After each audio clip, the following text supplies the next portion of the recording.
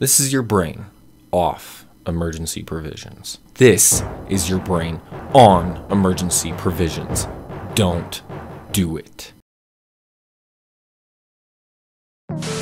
Alright everyone, welcome back to By the Box, episode 5. I said this in the last video and I'm going to reiterate it. I explained what this series is about a lot more in depth in the first 3 episodes, so if you need more context, I would go watch those ones. But I'm getting tired of just categorizing cards by great, good, and okay, so I'm giving them some special names in honor of the cards that kind of pioneered those categories for me. So my new categories are going to be Gold Sphere instead of Great, Silver Wall instead of Good, and Bronze Weapon instead of okay. And I'm honoring the cards Sphere Karibo, Mirror Wall, and Fusion Weapon since they were some of the first cards I put in those respective categories. Isn't that cute? Alright, so in the Gold Sphere category, I have 2 cards for Crimson Kingdom, and the first one is Gozuki. Gozuki has the effect that during your main phase, you can send a zombie type monster from your deck to the graveyard, and that effect is really good, and it's why it's played. It does have another effect where if it's sent to the graveyard, you can banish a zombie type monster from your graveyard except himself, and then you can special summon a zombie type monster from your hand. Both of its effects are a hard once per turn, and that second effect is situational, may come up, but it's really played for that first effect. The card sees a ton of play in Shiranui decks, and that's where it's seen the most historical play, and by extension Mayakashi decks as well. Essentially any deck that can use Shiranui Spectral Sword, which can synchro summon from the graveyard, so that's absolutely where you want that card. And you could argue that in Shiranui, Mayakashi, and also vampire decks where it sees play that use a Shiranui engine, it's the most valuable card. It should also be noted that a Shiranui engine is used in Vendread decks, and they use this card as well. The card is really good. It's not as good as it used to be just because the decks that can utilize it to its full potential just aren't as powerful as they used to be. However, I do think it is a future-proofed card as well. Zombie archetypes have a thing with the graveyard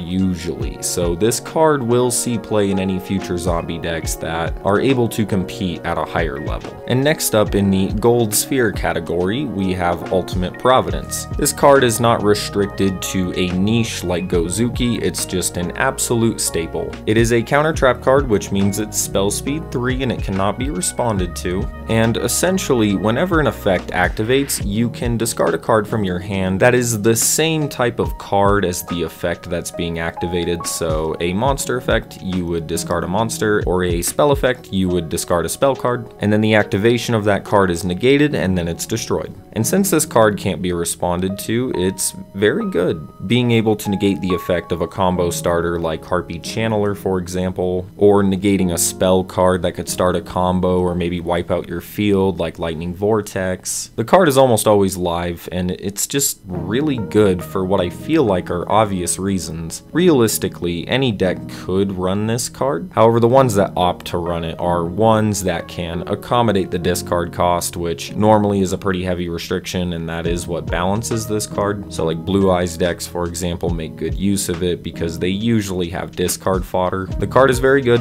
It could be played in any deck, and it's one of those cards that if you have it, which it's a rare in the box, and it can be obtained through other ways, that should be noted, it can find its way into any deck that you're trying to build and you just don't have all the cards you need yet. But it is available in structure decks, so I'm just gonna say this right now. While it is a great card in the box in the Gold Sphere category, I don't think it single-handedly makes this box worth going through when it's obtainable in easier ways. Now moving on to the Silver Wall category, which is the new for good cards, and we are going to start with Buster Blader, the Dragon Destroyer Swordsman. I don't think there's ever been a name of a Yu-Gi-Oh card that is so accurate to its effect other than this one. So essentially this card is just the biggest dragon hater on the planet. So he can't attack directly, but he gains 1,000 attack and defense for every dragon type monster your opponent controls or is in their graveyard. It also changes all of them to defense position and negates their effects. And even though he can't attack directly, he does inflict piercing battle damage. I'm going to bundle in a rare spell card with him, which is just Emblem of Dragon Destroyer, which allows you to add Buster Blader from your deck to your hand, which I guess you could maybe also bundle into this since he's one of the materials for the fusion monster. So this card is the boss monster of a rogue and niche kind of deck that's seen consistent play for years, that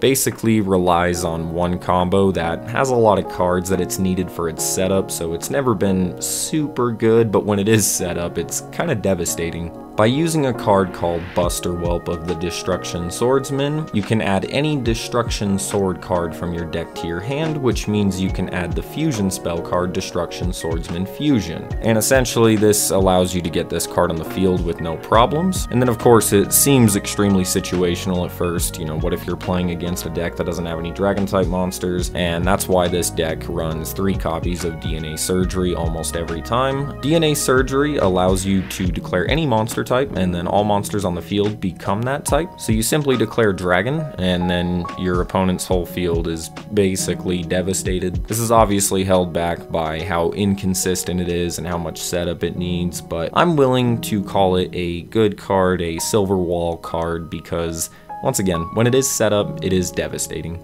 Next up in Silver Wall, we have Demise the Land. Demise the Land has the effect that when your opponent special summons a monster, you can select and activate any field spell from your deck. This is on a quick play spell card, so you can use it on your opponent's turn. In one of my last Buy the Box episodes, I mentioned that Planet Pathfinder is kind of the best thing that we have next to Terraforming and Metaverse for a card that can directly search out a field spell. And I said that because I totally forgot Demise of the Land even exists. It's debatable which one's better, but after really looking at them both, I actually do think Demise of the Land is a little bit better. It is more situational, of course, but at least it doesn't take up your normal summon. It is a good card, but it is held back a little bit by, you know, not being able to be run in every single deck. And like I said with Planet Pathfinder, I think we are very far away from Terraforming and Metaverse, so, you know, Demise of the Land is kinda actually the best we got over Planet Pathfinder. And moving on to the bronze weapon category, what used to be the OK category, and I really only have one, and that's the Warrior Returning Alive. The Warrior Returning Alive is really simple. It just lets you add a warrior type monster from your graveyard to your hand. What sets this apart from a card like Reinforcements of the Army, which isn't in Duel Links and is limited to 1 in the TCG because of how good it is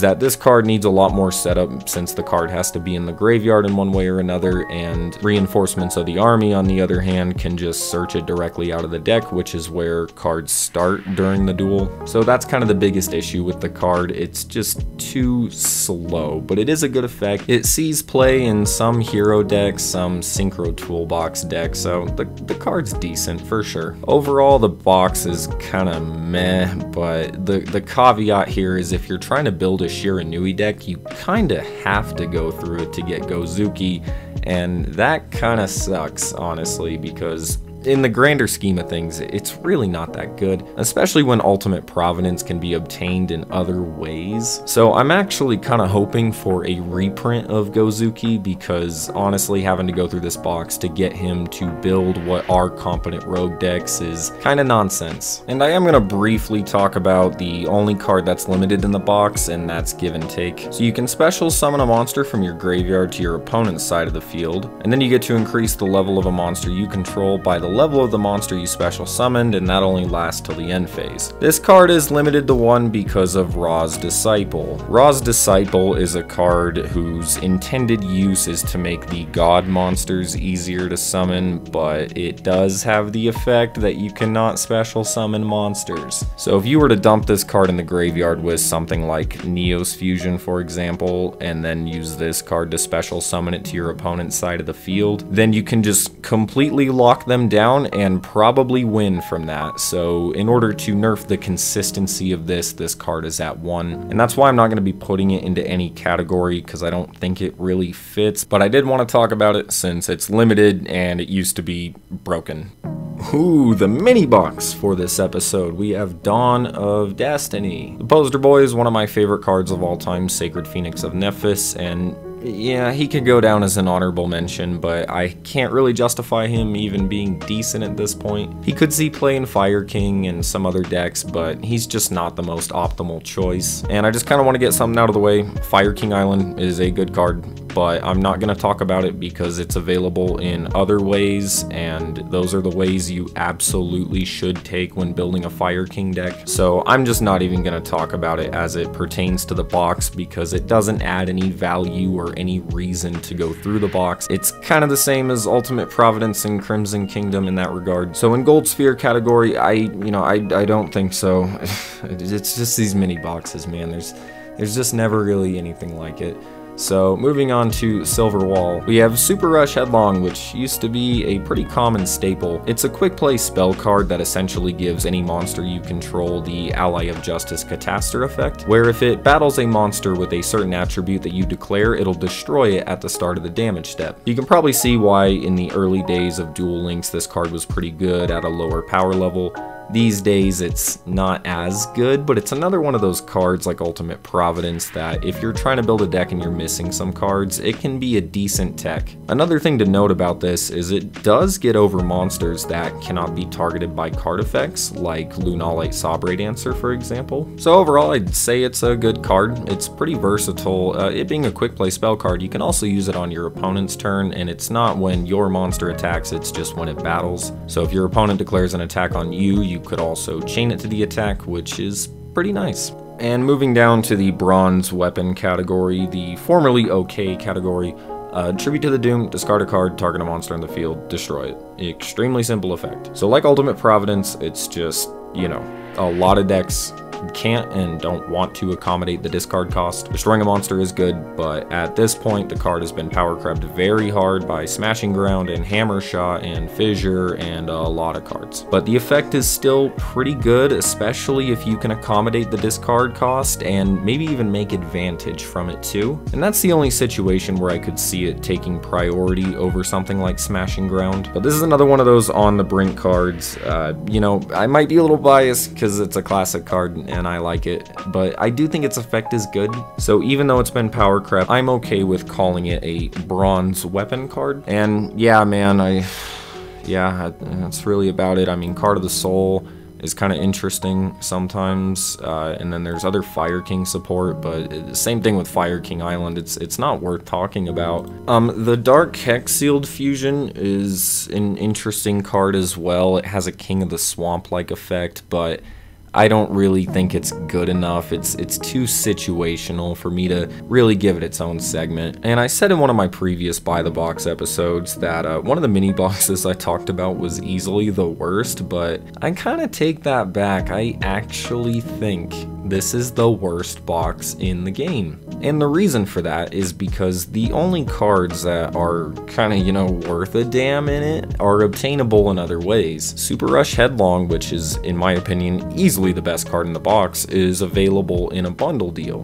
And as I mentioned, the Fire King support is available in a few different ways. Overall, I mean, I think this is the box that kind of deserves the least attention in the whole game. And not to mention, some of its super rares are just laughable. Like Mirage Knight is debatably one of the worst effect monsters in the history of the game, and he's a super rare. So I don't know, it's bad. It's bad. Don't buy the box. Alright, that's gonna do it for episode 5. I still really enjoy making this series, so the next time we're doing it, we're going over Electric Overload, which is one I'm very excited to talk about, and Echoes of Silence. So I thank you for watching. I will see you in the next episode of this series, and you know, free Kara Curry. It's about time. Like how you gonna nerf a deck that like finally got a chance to shine in the spot?